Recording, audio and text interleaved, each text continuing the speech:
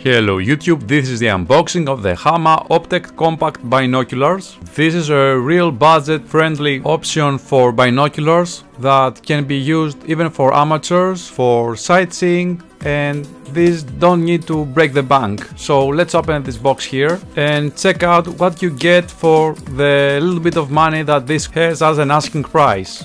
Now, first of all, here we have the manual. We will check it in a minute. And other than that, we also have a pouch that must include the binoculars in here. Now this can be placed on a belt, and open it up, we will have the binoculars here, and there's nothing else in the bag.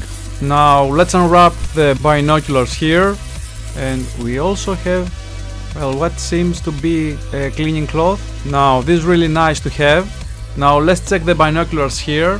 We can open it up like it's so, and here's the adjustment roller. We can adjust our distance focus here. Overall, the build quality is made of rubberized plastic that it seems to be elastic here on the eye socket part of it.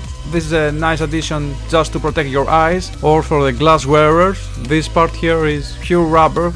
Plus we have a carrying cord here. This is tightened up. This is a fairly lengthy one that is ideal for placing it around your neck.